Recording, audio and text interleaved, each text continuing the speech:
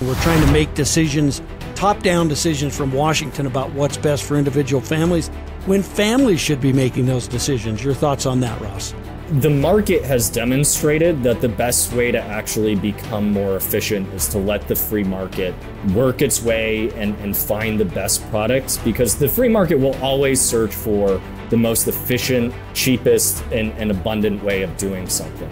So as these technologies grow and expand, things like micronuclear power become more mainstream, it's going to solve a lot of the problems that folks are most concerned about when it comes to pollution or climate change. But we have to let the market and the individual consumer make those decisions, because if you try to go from the top down, you're going to find everything gets more expensive. It will not solve any of the problems they're actually trying to address. It may actually make them worse. Americans are capable of achieving extraordinary things when they have the freedom and opportunity to do so. This is American Potential. And here's your host, Jeff Crank.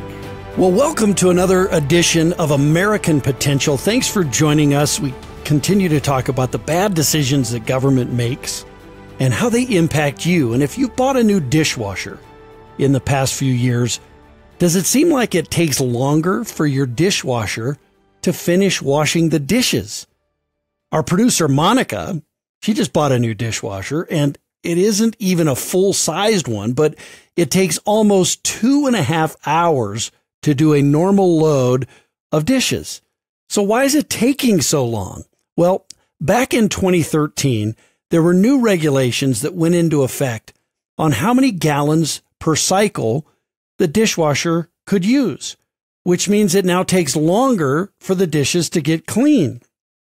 But dishwashers, they're not the only appliance that are being regulated by the Department of Energy. And over the past several months, you may have seen some headlines talking about banning gas stoves and new regulations for hot water heaters. You see, capitalism is very good at meeting the needs of consumers and creating products that are efficient, that are valuable tools for everyday life. The problem is that government often has to step in and ruin a good thing. And often government passes regulations which make these products less useful, limits choice, and in some cases, renders the products almost useless.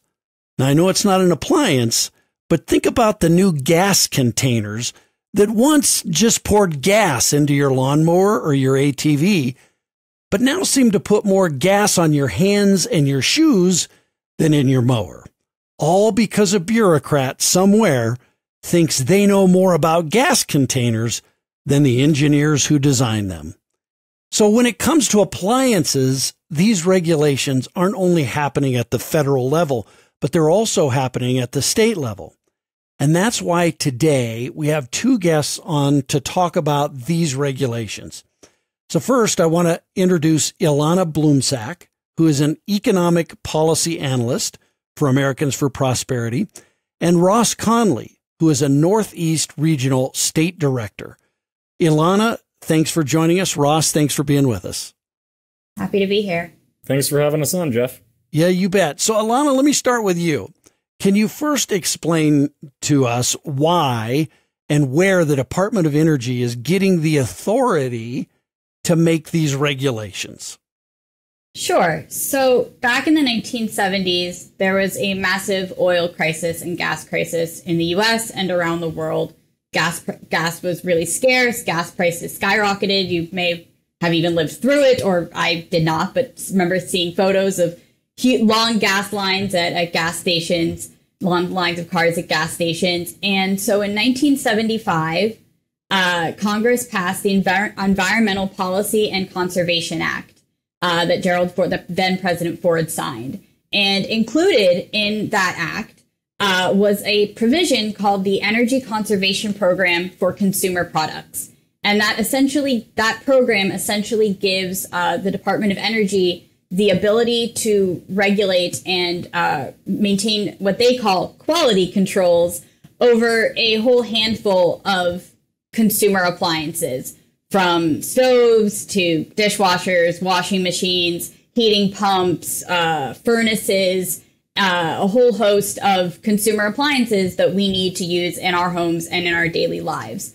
A lot has changed since 1975. We went from having a great shortage of gas and of energy to being what we say at AFP, being energy abundant, and we want to maintain and increase that energy abundance. So a lot has changed since that law was passed, but it is still around, and it is still what the Department of Energy uses today to try to restrict consumer choice and regulate what kind of products we can use. You talked about restricting consumer choice, and that's exactly what it is. Maybe an electric water heater works great for some people and in some parts of the country, but it's not going to work well in other parts of the country, and it doesn't fit the needs of some consumers. And ultimately, isn't that what this is about?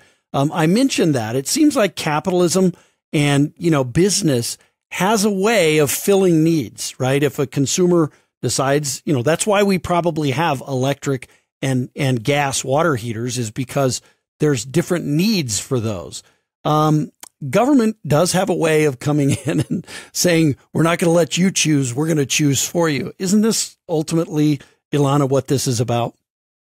Exactly. That's absolutely what it's about. Every family is different. Every region of the country is different. Some people can afford to pay more for a more expensive induction stove or, electric stove. And some people can't. And everyone needs, a stove to be able to make meals.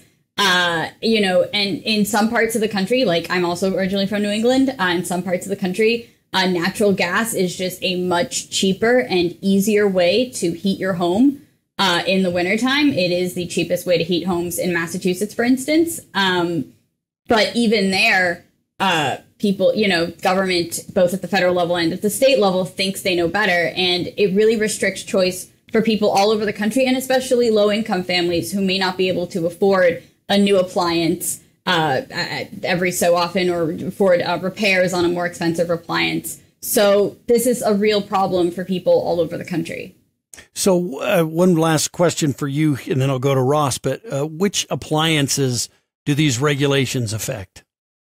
So right now what the Biden administration is targeting, most notably they're targeting gas stoves. It's not an outright ban, but they have a proposed rule that they released back in January that would essentially force gas stove manufacturers to upgrade at least 50% of the current appliances on the market. So for new appliances in the future, they would have to change at least 50% of them in the future. They would have to be way more energy efficient, and would have to be entirely encased in a steel, protective cover that a lot of gas stoves come with. So that would have to be entirely encased in that. So a lot of upgrades. That's the main regulation, is a restriction on gas stoves. They recently came out with a final rule. So this is actually going to go into effect, banning most incandescent light bulbs to be sold in stores going forward, which is a huge problem for millions of Americans who use incandescent lights in their homes. Incandescent lights are generally cheaper than LEDs. And a lot of people, even if they can afford LEDs, prefer the lighting that incandescent lights provide. This has also impacted dishwashers, washing machines, dryers, air conditioners, gas water pumps, gas furnaces. So this has impacted a lot of appliances. And this is just the Biden administration. The Obama administration targeted a lot of these same appliances as well. The Department of Energy under the Obama administration also made a huge push to make things, quote unquote, better for the environment by restricting consumer choice and increasing regulations. A lot of what Monica and other people have seen is the rising costs of new appliances and the lack of efficiency in new appliances, largely related to Obama era regulations, because a lot of the Biden era regulations have not yet gone into effect.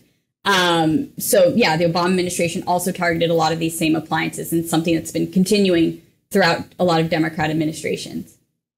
So Ross, let me go to you. I mean, what's sad about this really is that these regulations really do affect the people who can least afford to be affected by those, right? If you just, if you're a family barely making ends meet and you just bought a home and, the dishwasher goes out or an appliance goes out, you're going to be paying more for this. And there's a cost to that. It may not be a cost to former President Obama, former President George W. Bush, may not be a cost to me, or maybe to the millionaires and billionaires that some politicians always like to go after. Probably not a gigantic cost to them for having to get these new appliances, but there is a real world cost to that family that's struggling just maybe a brand new home. They've got all these other, inflation, everything else nipping at their heels. Isn't that right? I mean, it seems like it's affecting those who can least afford to be hurt by this. Absolutely. That is the exact demographic, ironically, that these policies go after. And as Ilana was alluding to, DC, there's a lot of discussions down on Capitol Hill and in Washington, DC about all these ideas of how we can have these top-down solutions to solve all these massive problems, and they'll just make it through rulemaking. But what's been happening is the states, especially in the Northeast and some on the West Coast, have been really taking those ideas and saying, oh, let's implement them. And it's happening in legislatures across the country. And unfortunately, the main people that are impacted by these rules and top-down solutions are the most vulnerable among us. They're the folks that are trying to make their way up the economic ladder, but you're sticking more high at a time of high inflation. You're sticking more regulations that increase costs on the average American. So the people that won't be able to afford that nice stove or that nice new washer and dryer, because there's no cheaper option because of regulations, those are going to be, the poor folks that are struggling to get by. Yeah, it does seem that, it's almost designed, to hurt them. And it sounds like we're going to have more signs. We see almost every product has a label on it that says not for sale in California or whatever, because California has kind of gone about this and tried to ban certain things that they don't like. It sounds like we're going to have more states that might be doing this in the future. Is that what we're going to see? Is more labels about this product can't be sold? And doesn't that increase the cost of products if you got to make 50 different products for 50 different states? Oh, absolutely. At the state level, there have been around a dozen states that have at least toyed with the idea of banning internal combustion engine cars, so banning gas-powered cars. And I think that's just the greatest example, because if you look at the average cost of an electric car, which they want to mandate by 2030 or 2050, depending on the state, the poor folks in that state will never be able to afford their own car. And it's just pricing them out of a market where what is the effect going to have on those folks' job opportunities if they can't drive to their job? It's really a thoughtless experiment that's being jammed down the throats of residents in these states across the country, but especially across the Northeast. Just really, really bad short-term policy thinking and what the potential impact of these ideas could be. Yeah, and it's really on the backs of those, as we said, who can least afford it. Even cars themselves. I mean, I've always wanted to do an episode. We're going to find the right guest for it, but just the cost of a vehicle these days, and how much of that cost of, say, a vehicle, which you go buy a new pickup truck, it's $70,000 to $100,000 probably to buy a new pickup truck, which I know they don't generally drive those too much there in Washington, D.C., I imagine, but out in the real world, they do.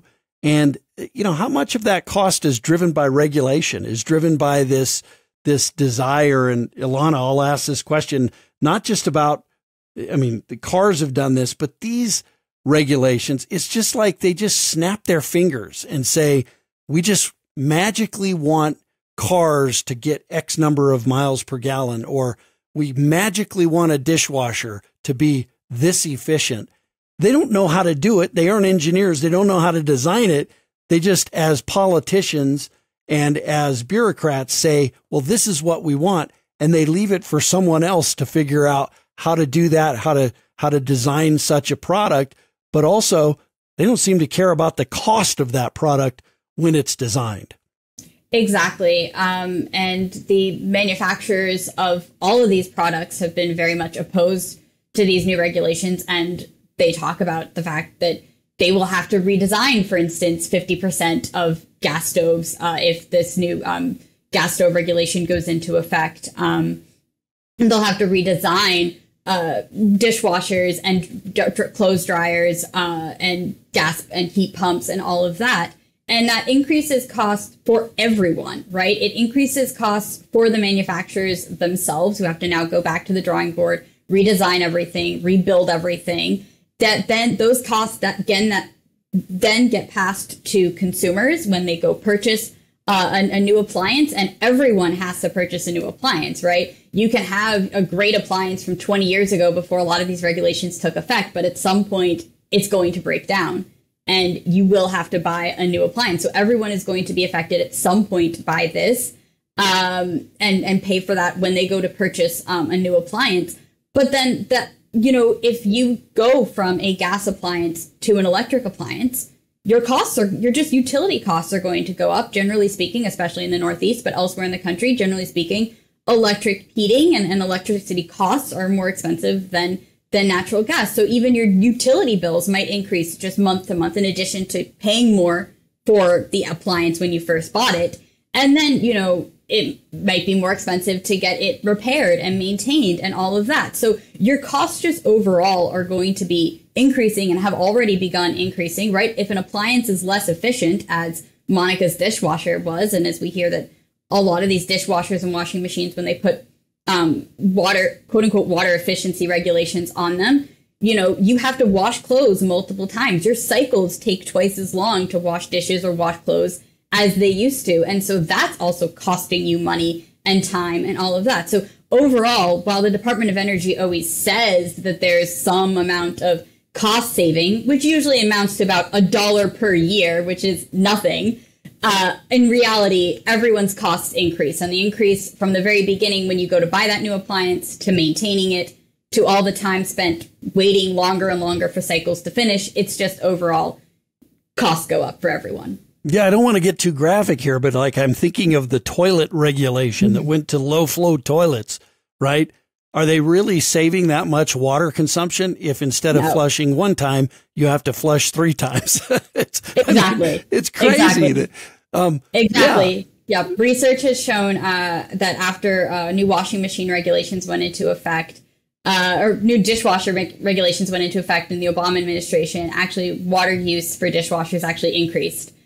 Because of course it did, right? I mean, your dishwasher takes twice as long to work and you're washing dishes multiple times. Of course it did, right? Right. So it's not, the regulations are not achieving what they aim to achieve, and they're costing Americans all over the country, both the manufacturers and the consumers, a lot more money, a lot more time. It's just not worth it. All right. I'm going to ask both of you this. I'll start with you, Ilana. I mean, you talked about they aren't solving what they aim to achieve. I mean, what are we trying to solve here? What's the problem that we're trying to solve for with, I thought my dishwasher was working pretty good. I thought my heater, my furnace was working great. All of a sudden now there's all these problems that others are trying to solve for. What's the problem they're trying to solve for? So it actually really depends on the appliance. All of them are under this big, hold on one sec. Sure. Second, the light went out. Oh, it's back. The light's on a timer. That was well timed. That was well timed as you're talking about energy costs. Go ahead. The light's on a timer. So all of them are under this big umbrella of climate change, right? And so that they want to make appliances more energy efficient, energy friendly, and better environmentally friendly. But it really depends on what the appliance is. So, for instance, for gas-powered appliances such as gas stoves or gas heating pumps, there are really two parts to this. The first part is that gas, just at least according to environmentalists, is just worse for the environment, right? It releases way more carbon dioxide, for instance, and methane into the air than an electric pump. And then the other thing that that environmentalists always cite also when it comes to gas is health-related issues, right? So that it might be worse for people with asthma or other respiratory issues. It might be worse for them and things like that. And then when it comes to water-based appliances like dishwashers or washing machines, there's this argument about, conserving water. We don't have enough water, there are droughts and things like that. And so we need to conserve water. But of course, as we know, it ends up using more water than it did before. So it's not conserving anything really. And our energy situation today is also way different than it was in 1975 when the law that gave the Department of Energy this power was passed. We are no longer in a real scarcity situation when it comes to energy, and we shouldn't be that way. We shouldn't go back to that. I don't think those arguments hold much weight. Right. Ross, how about you? I mean, what's the problem we're trying to solve for here? So a lot of what Ilana said carries at the state level too. Is this push for climate change, addressing climate change, net zero? It's sort of odd to think about because I live in the great free state of New Hampshire, where cold kills. Cold is no joke, and across the Northeast, we already have a shortage of natural gas across the Northeast. It's mostly due to the failure to build new infrastructure projects to bring more natural gas into the region, but to then do what Vermont's doing or New York, where they're going after the supply of natural gas, the undersupply of natural gas we already have, that's actually dangerous. And it comes to a point where you have to look at cost benefit and the entire situation, where the great irony is that the United States has seen a reduction in carbon emissions driven almost entirely by the usage of natural gas. So they want a lot of these states. Vermont wants to move towards more things like biomass, which is just the burning of wood. I don't see how that's cleaner than bringing in natural gas to use in efficient HVAC units, but it's almost something straight out of Atlas Shrugged by Ayn Rand, where it's just really silly top-down decisions that might have a massive, massive impact on economies. I can tell you just from our engaging on the natural gas issue in Vermont, one of the biggest opponents was the restaurant association, because what restaurant have you ever been to in your life where they use electric stoves? They don't. They have to use natural gas stoves. So it's just politicians thinking that they can, as you said, Jeff, wave a magic wand and get what they want, but not thinking of any of the next potential negative consequences of their policy.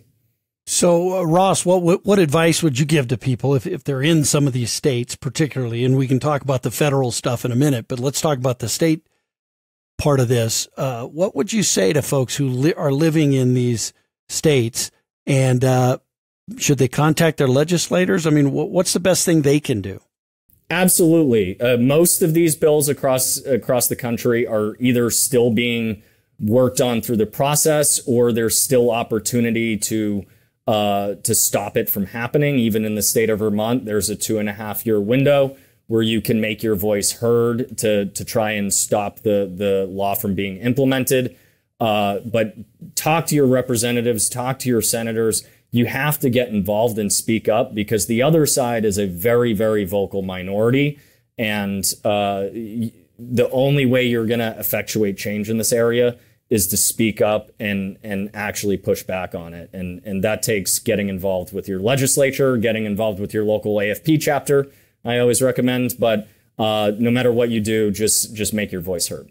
Yeah, and folks can you can send me an email at jeff@americanpotential.com. I'll get you connected to whoever in your state so that you can start connecting with legislators on this issue.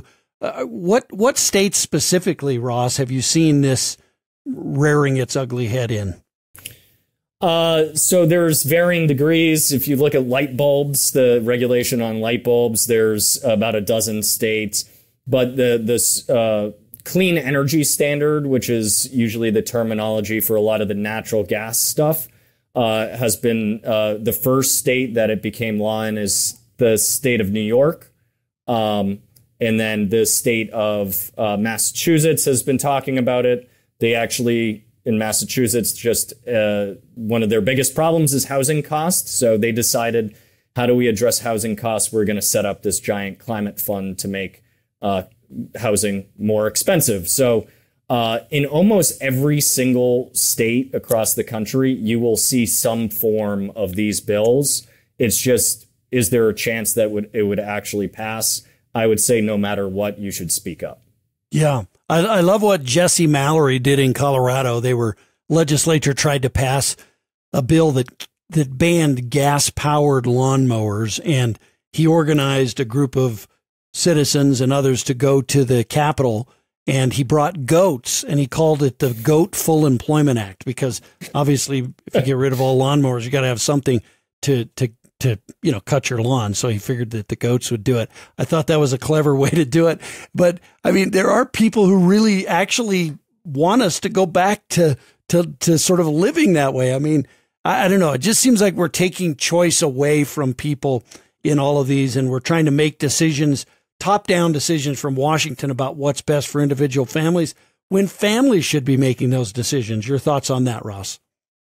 Yes, I think the market has demonstrated that the best way to actually become more efficient is to let the free market work its way and find the best products, because the free market will always search for the most efficient, cheapest, and abundant way of doing something. So as these technologies grow and expand, things like micronuclear power expand and become more mainstream, it's going to solve a lot of the problems that folks are most concerned about when it comes to pollution or climate change.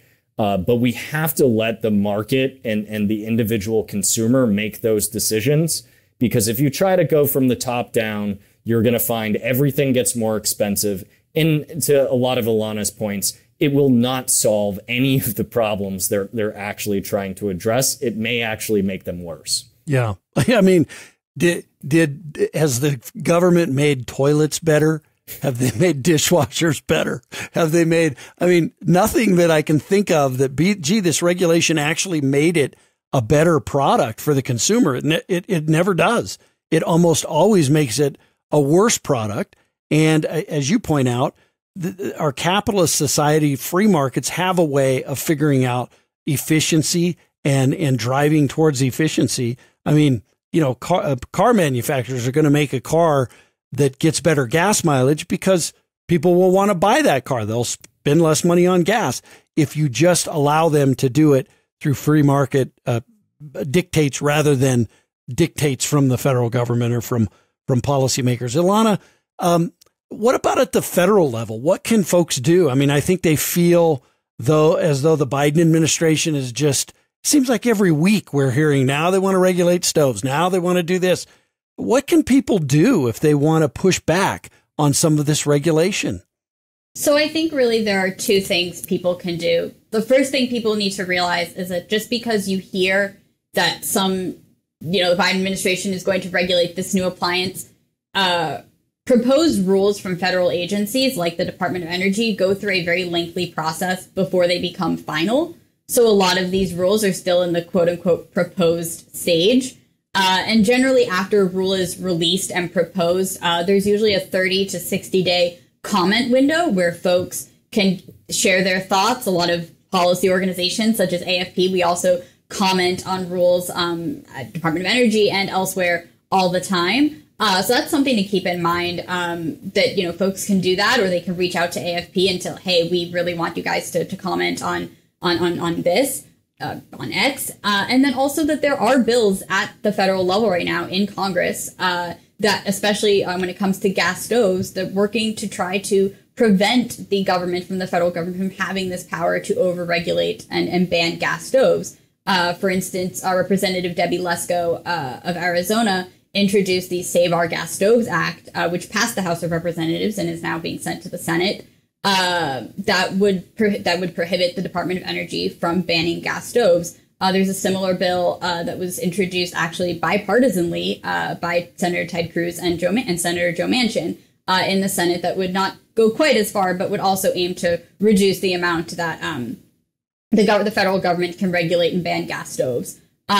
So also contact your representatives at the federal level, especially in the Senate, because both of these bills have passed the House and are now in the Senate. So contact your local representatives, your local senators, to get these bills passed as well.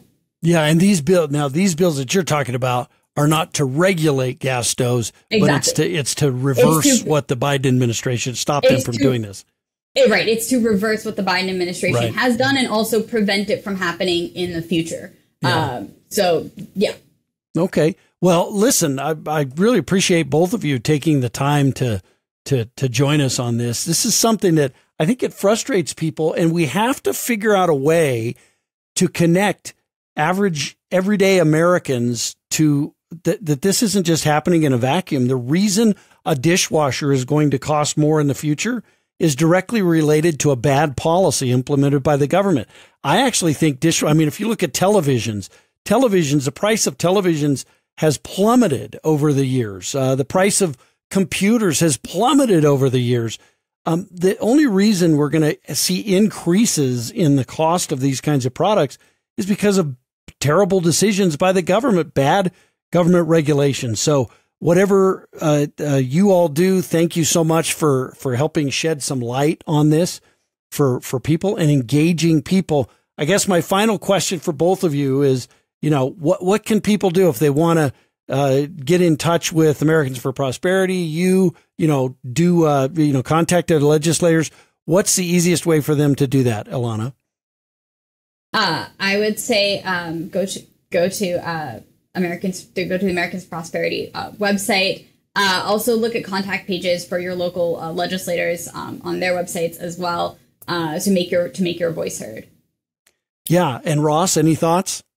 Yeah, I just say please visit americansforprosperity.org and go to the Action Center. We are across the Northeast, so if you do live in New York, Connecticut, Massachusetts, Maine, any of these places, you have a site right there with your state. You can take action on some of these issues at the federal level and state level. So just get involved and reach out to your local AFP office if you want to do something more. Yeah, the way that this kind of nonsense gets stopped is when people, reach out and organize over it, and they should be doing that. I'm surprised, and maybe there are, Facebook groups or whatever to, stop taking my stove from me, my gas stove. I don't know if there's groups out there, but there need to be groups out there. Citizens need to stand up and fight. But thanks both of you for joining us today. Thanks so much, Jeff. Thank you for having us. You bet. Well, listen, it's all up to you if we're going to stop these kind of silly decisions by government. And again, it seems like every week there's another one, whether it's a regulation of this appliance or next week they want to do this one, or, we just see them rolling these things out week after week. It's usually on a Friday afternoon, by the way, when they seem to roll these out. I wonder why that is. So nobody notices. Hopefully you don't notice, but hopefully you do notice and you take action. And that's what we hope you will do at Americans for Prosperity. Hey, thanks for listening to American Potential. Thank you for listening to American Potential. You may listen to more stories from Americans working every day to expand freedom and opportunity in their communities by visiting AmericanPotential.com.